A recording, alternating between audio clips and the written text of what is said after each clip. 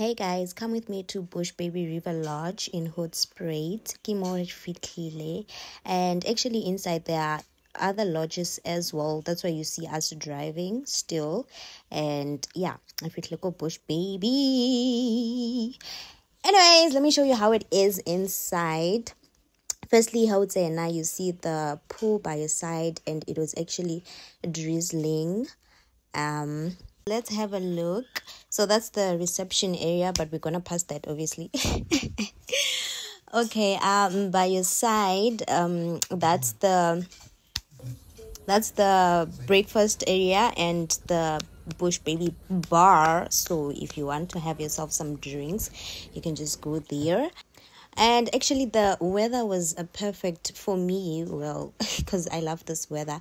But anyways, that's the braai area, and you can see the bonfire as well. They have a bonfire. So yeah, so this is the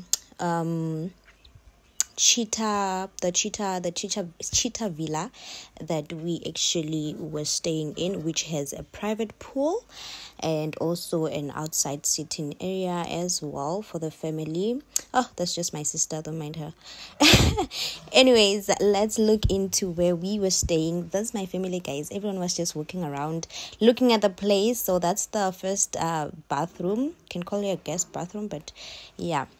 And it has a mirror as well, which lights. And this is the first bedroom, which has a bathroom inside. And you have the sitting area and the kitchen. So the kitchen is sectioned in two sides. The other one is for the cooking, the fridges and whatnot, and then the other side is for the sink. And then this is the main suite, which has the bathtub, as you can see, and it also has a shower as well. So the good thing, what I actually liked about this place is that it has outside showers. For actually all the villas, it has outside showers, and the other room as well that we had in the room, which I didn't show, has an outside shower as well. So it's nighttime and we're just cooking up some fire to brighten it up for the fam. But obviously I didn't do everything by myself. Ngeke. Anyways, it's the next day now. Let's get up. It was a very, very beautiful morning. The weather was so different from the day before. It was a good day for a swim, and yeah, as you can see. So I just went out just to take in some fresh air. You know how nature is. If you don't love nature, whomst are you? Whomst are you and where are you living? But anyways, you gotta love nature, man. So before swimming, we went for breakfast. You know, you can't swim with an empty stomach, as our parents always say. No, come eat first before you swim, whatever. But anyways, we just got ready and look at the gear. Anyways, let's go swim.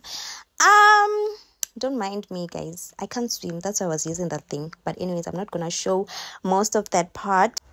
But anyways, look at them legs.